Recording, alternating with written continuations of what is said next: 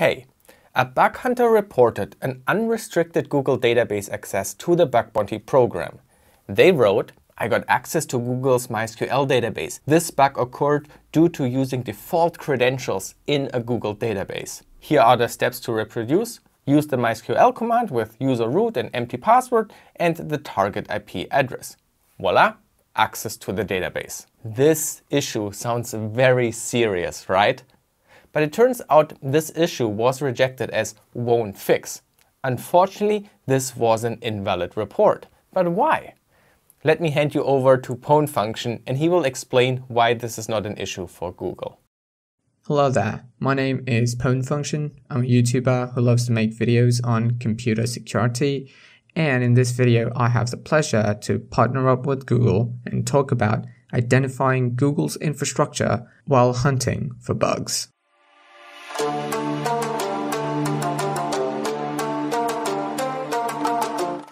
Oftentimes, Google receives reports regarding a vulnerability on a Google's IP space, and many times they get rejected.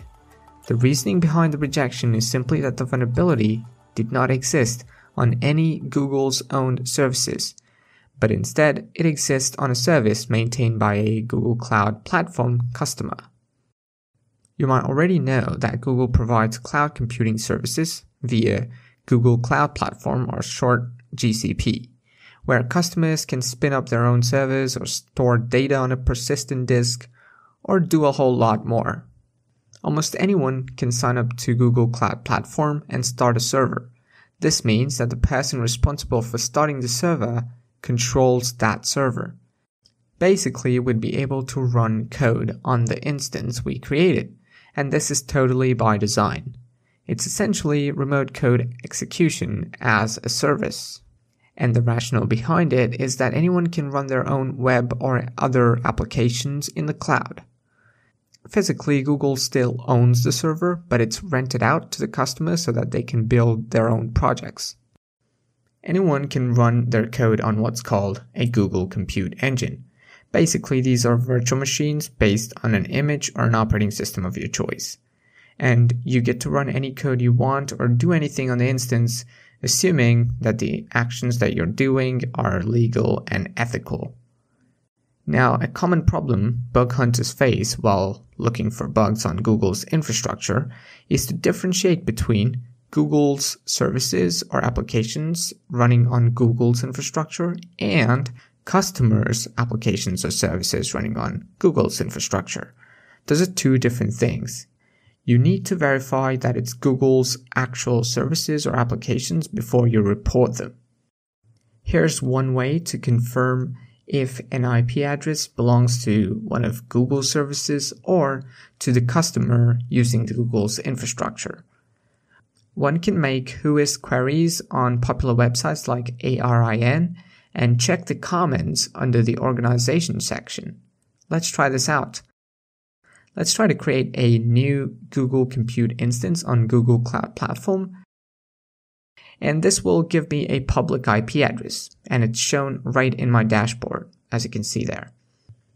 If we submit this IP on the website for a whois query and scroll down all the way to the organization section, you'll see this comment. The IP addresses under this org ID are in use by Google Cloud customers. This clearly tells us that the IP address is used by Google Cloud customers, which means this is not a part of Google's service.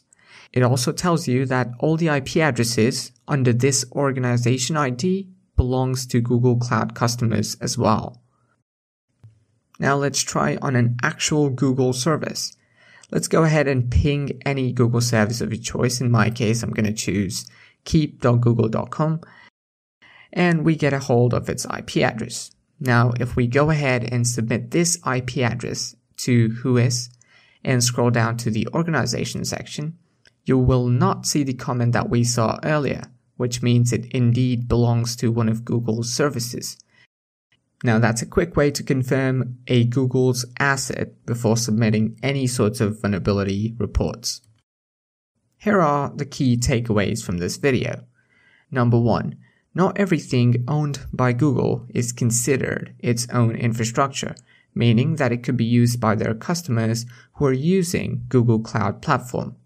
Number 2, you should always verify who really owns or controls the website or the server before reporting the vulnerability to the Google Vulnerability Disclosure Program.